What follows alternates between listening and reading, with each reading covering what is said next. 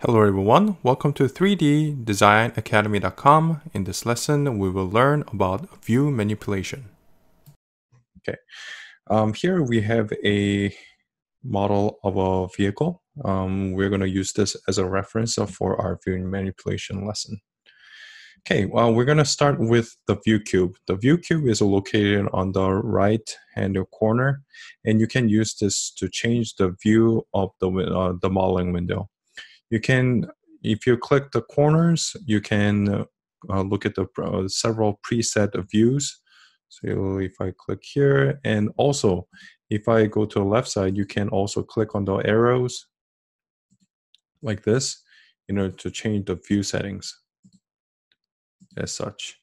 Now, if you click on the corners, you'll get a perspective view, and with the default setting, if you click on the left, on the face of the cube, you will be able to go to the direct orthographic view. So if I click front, you'll be able to see the front.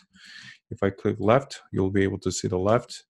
And if I click the back, I'll be able to see the back, and so forth. Now, also on the view cube, you can there's a drop-down menu where you can you're able to choose more options. So right now the default is default is perspective with ortho faces. So what that means is if you're generally modeling and you're going around, it'll show you an orthographic view. But if you click on the face of the view cube, it'll show you an orthographic view. Now, if you change the if you click on the little arrow and change to orthographic, everything you'll see will be orthographic. So even if I press the corner of the cube, it's going to give you an orthographic view. Now, if you change that to a perspective view, like that, even if you click on the face of the cube, in which you should get a orthographic view, you'll see that it's actually giving you a perspective view. So you can just click on the little arrow and change the view, change the option as you wish. So I'm gonna just keep it at a perspective with ortho faces, like that. Now, this is one way to manipulate the modeling window. However, the more commonly used method is to combine the Shift-Alt key with your mouse button. Now, in order to tumble the model, rotate the model, you just have to click Alt-Shift and left-click on the mouse and rotate, click and hold as such. Now, in order to pan, where you want to move the modeling window left to right or up and down, all you have to do is Shift and Alt plus your middle mouse button to move the model like this. In order to zoom, there are two ways to zoom in and zoom out of the into the model. One is to press Alt Shift and click on the right mouse button. If you click and hold to the right, it'll zoom in. If you click and hold and go to the left, it'll zoom out. Another way is to use your middle mouse button, which is usually a scroll wheel. So if you use a scroll wheel, you'll be able to zoom in and also zoom out. Now, there's another very important aspect of view manipulation when you're using the Alt-Shift key. So if you use an Alt-Shift and do a one click with your left mouse button, you'll see this little cursor, or what is called a point of interest. What that does is that it sets a point of the camera where you can essentially becomes a pivot or a center of attention for where your camera rotates around. So if I click, for example, here, when I do a tumble with the Alt-Shift left mouse button, it's going to rotate about that point. And when I try to zoom in, it's also going to zoom in and out around that point. If I click here, for example, it's going to rotate around that point.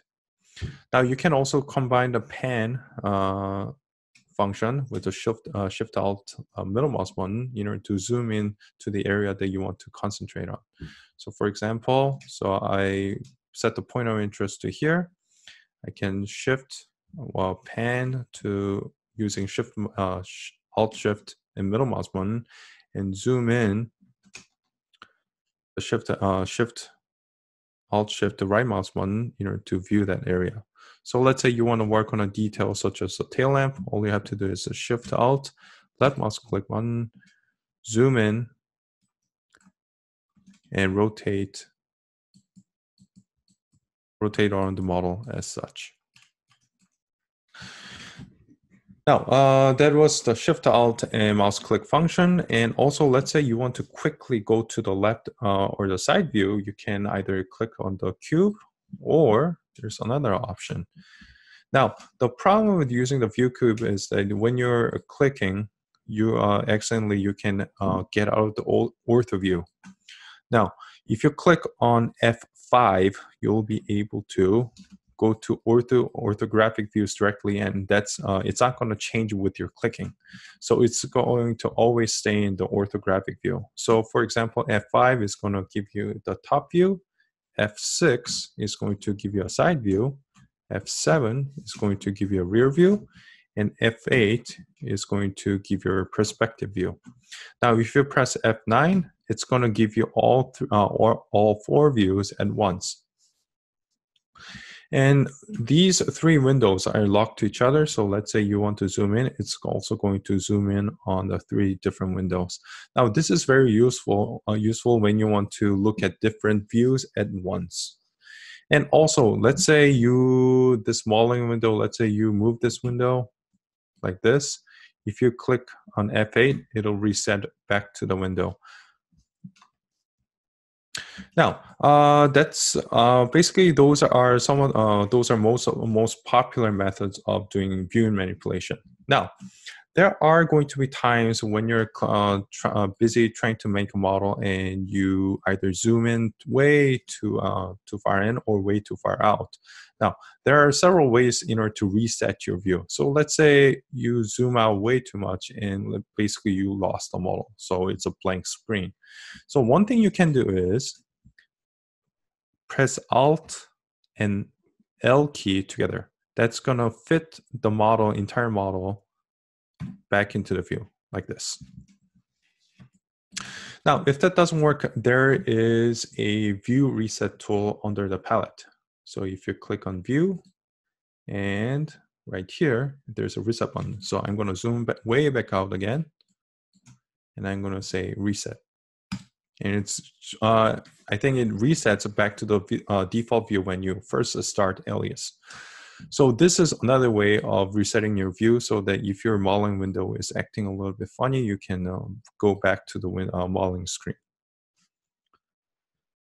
Now, if everything else fails, and let's say there are times where you might accidentally delete your camera. So I'm going to go back to, I'm going to press F9 and go to perspective view, or the four windows, and I'm going to say, I want to see the camera.